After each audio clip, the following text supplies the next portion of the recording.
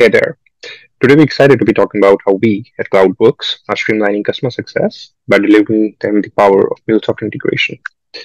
Mule ESB is one of our key areas of development, and we deliver a robust and seamless integration of various systems, applications, and data sources so that we're able to significantly boost the customer's operational efficiency and provide them with a quick and secure framework of connected systems. For today's agenda, we first going to be talking about integration practice here at CloudWorks. Then we're going to be talking about one of our key customers and their key business challenges. Next, we're going to look at our integration approach that we follow to solve those business challenges. And lastly, we're going to be diving into a demo of what we built for the customer on MuleSoft. Hello, I'm excited to share the remarkable growth story of our integration practice here at CloudWorks. Since our inception in June 2021, our integration practice has been a success story, growing quite rapidly. We've achieved an impressive 40% growth in our team over the past year, which has been a clear indicator for both demand for our services and client trust. As a result, our team now consists of 15 full-time resources, which include certified architects, devs, tech leads, spread across Australia and India. This unique model ensures around-the-clock support and diverse skill sets. We've successfully completed over 25 projects ranging from SaaS integrations to CRM and ERP integrations, with each project telling a story of innovation and problem solving. And as a result, our team had the opportunity to integrate with various systems and services, showcasing our adaptability and expertise in handling diverse complexities.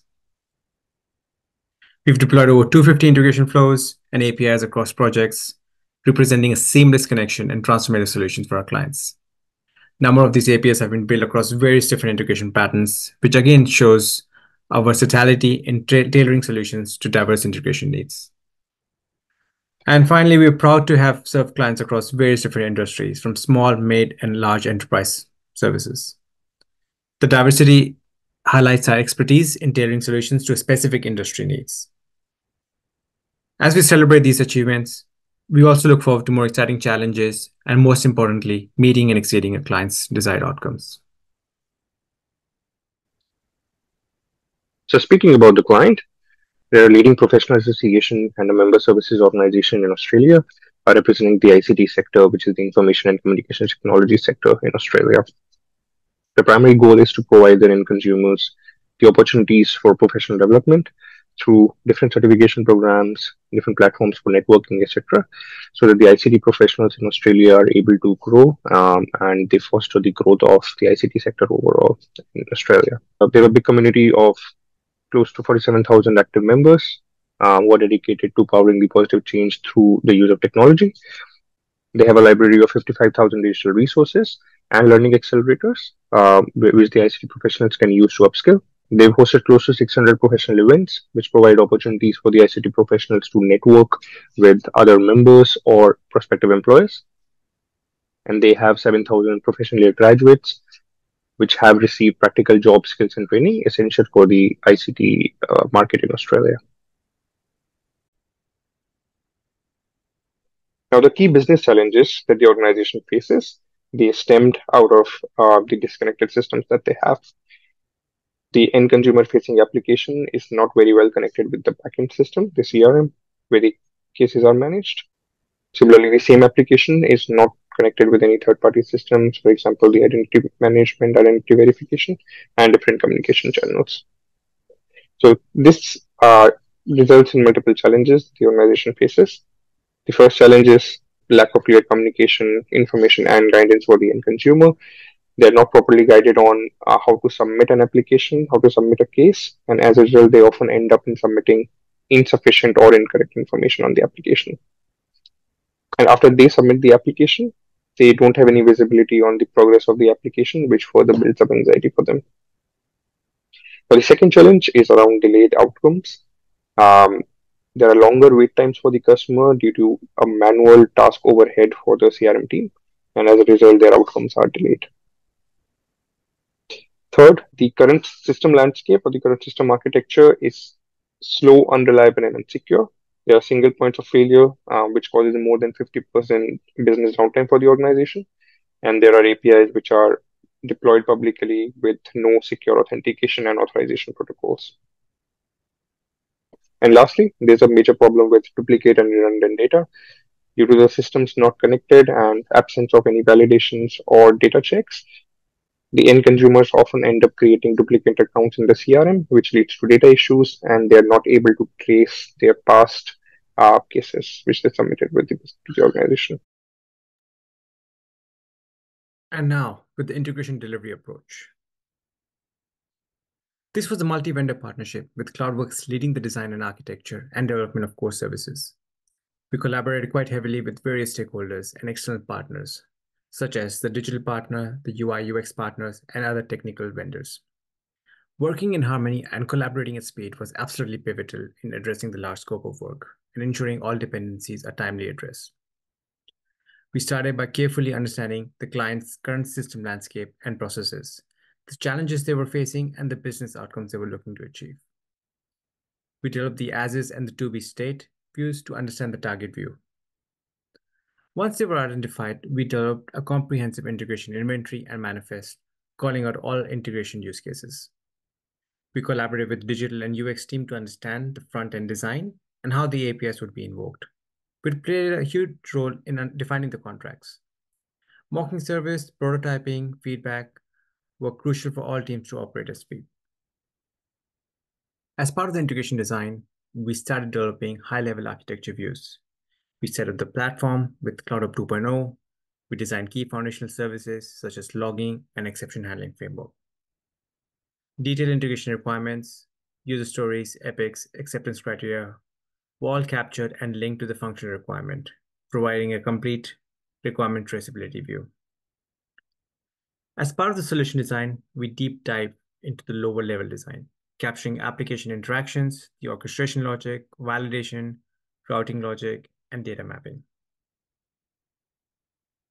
We further adapted various integration patterns for sync and async processing for data synchronization based on use case, with strong exception handling at its core. Extra emphasis was added on security framework given the nature of program and integration with public-facing portal. The API implementation was continuously optimized and thoroughly verified to ensure all SLAs were met and ensuring a great end-user experience.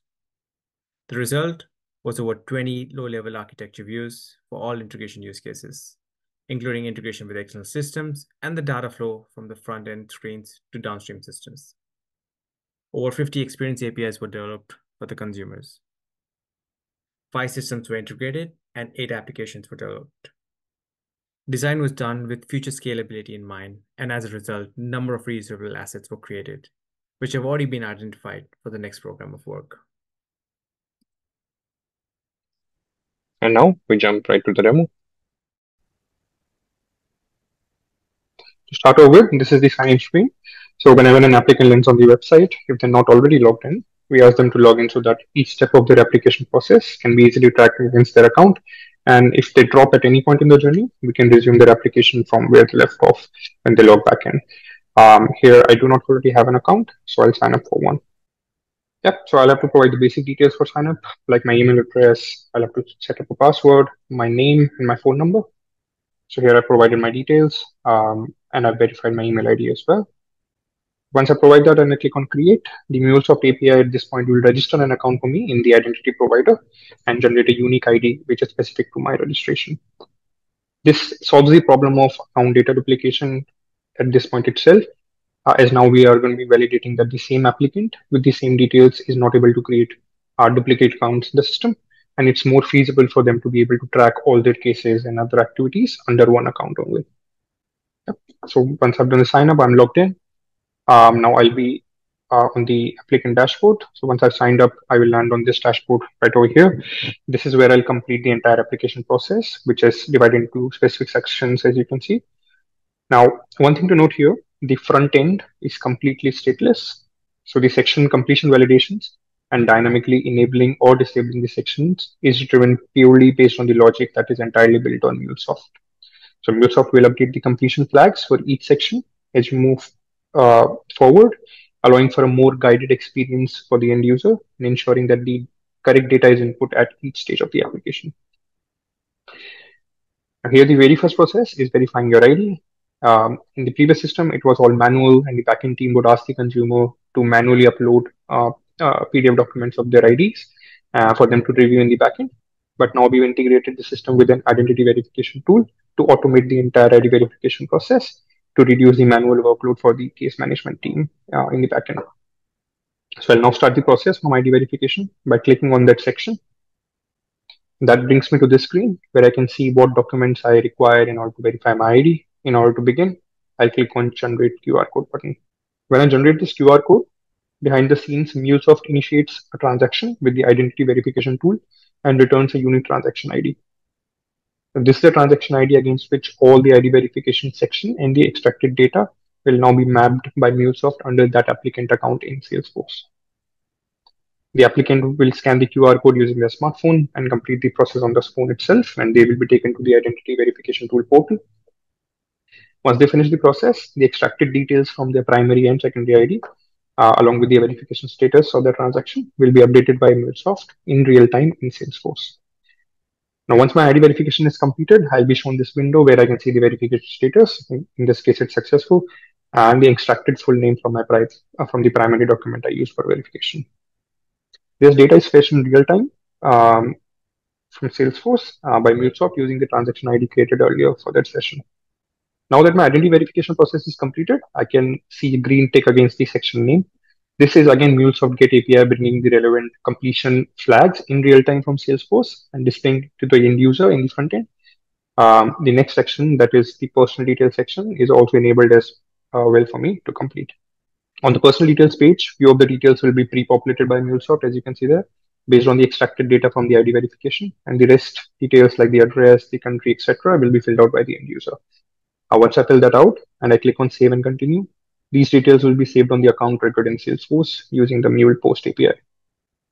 Now, once my personal details section is completed, the next step is to make the payment for the application, and that section is enabled as well. And when I click on the payment section, I have two options to choose from. I can pay using PayPal or a credit or debit card. Here I'm going to be using a credit card to make the payment. And I've entered my card number, the name on the card, the expiration date, and CVV. Once this payment gets through successfully, MuleSoft will create a charge and order in Salesforce, which captures all the payment details, and will also update the payment status flag in Salesforce and mark it as completed. On the dashboard, the user can now see the subsections enabled in the Complete Your Application section. And as you can see, the Review section is not yet enabled, as I haven't completed all the enabled subsections yet. Again, as I mentioned before, this is all driven by the MuleSoft APIs, as the front end is completely stateless. And Mule APIs are taking care of keeping the data entry sequential in the correct order of the sections for the user to import. Now, in the interest of time for this session, out of the 4 sections mentioned in the Complete Your Application section, we'll look at only the 2 primary ones, which are qualifications and experiences. So I click on the qualification section, which will bring me to this window. So here, I'll have to provide all my qualification details, like the title of the qualification, the university name, etc., and the evidence documents which are required in support of that qualification. So here I have all the details filled out, and I've uploaded a degree document PDFs as well. And now I'll click on Complete Qualification for MuleSoft to store this qualification record along with the uploaded documents under the application record in Salesforce. So here, every time a qualification record will be saved or submitted by the user, they'll reach back on this qualification history page where they'll see a card associated to that qualification they just saved or submitted. So they'll have a consolidated view of all the information they provided till that point for the qualification section in that application. And we have MuleSoft APIs rendering this page with all the qualification records that are present under that application record for that user in Salesforce. Once I've added all the qualifications, I'll click on the Complete section button here to mark the entire qualification section of the application as completed. Now, as we've seen for other sections as well, the qualification section is also shown with a green tick once it's marked as completed by the user.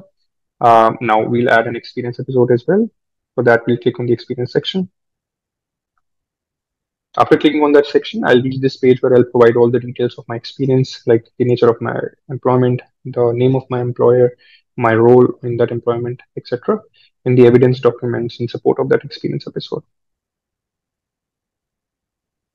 So here I have all the details filled out for this experience episode, and I've uploaded an experience letter as well, along with the payslip documents. I'll now click on complete experience so that MuleSoft is able to store this experience record along with the uploaded documents under my application record in Salesforce.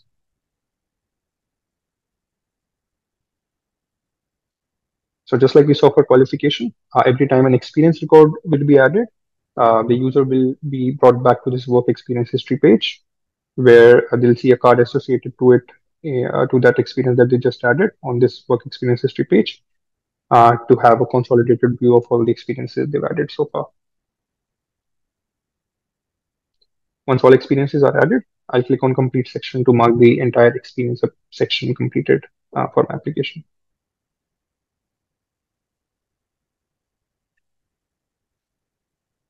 Now onto the final section, which is the review application. You notice how it's now enabled when all the previous sections have been completed by the user. Once I click on the review application,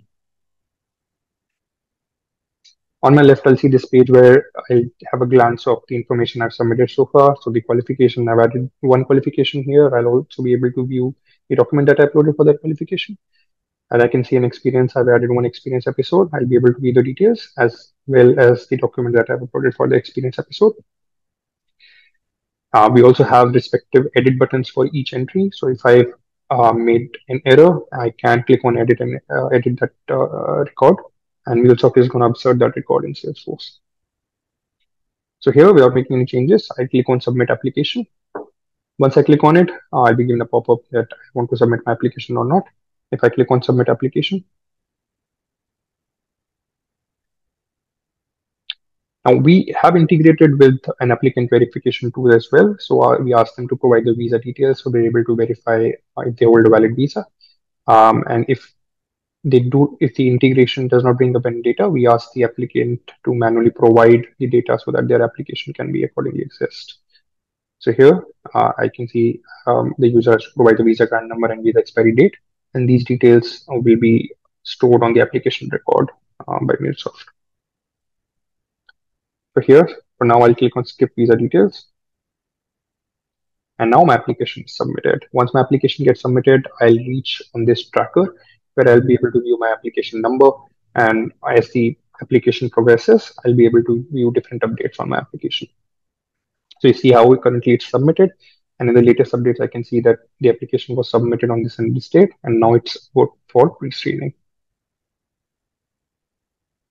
And as mentioned before, all the data in the tracker that we're seeing here is driven by MuleSoft Get APIs. It's bringing the data from different records in Salesforce and displaying the information of the progress of the application to the end user. Now, at various stages of the application, the applicant will receive inbox messages, so they are notified of the payment, application submission, document request, or their outcome. This is facilitated by MuleSoft bringing the message data from Salesforce right to the front end and posting back any relevant call to action data back to Salesforce. Here we see an example of a document request being made from a case manager in the backend for this person's applications, and that request has popped up in the form of an inbox message for that user to respond from the applicant dashboard. They click on this upload here button to upload the required document, and then MuleSoft will add that document back to Salesforce under that specific entity, the qualification or experience for which the document was requested under the user application in Salesforce. Once the user's outcome is finalized, the tracker would here move to the last stage, that is outcome sent, and they'll be able to view all the relevant updates on the application throughout its journey from submission to closure. They'll also be able to view the status, the submission date of the application, and the outcome when the outcome was finalized. So here the entire application process, right from the applicant sign up to their application closure, is facilitated by MuleSoft, and MuleSoft is integrated with the backend CRM system, which is Salesforce, where the case is managed, and other third-party systems like identity provider, identity verification, and applicant verification tools.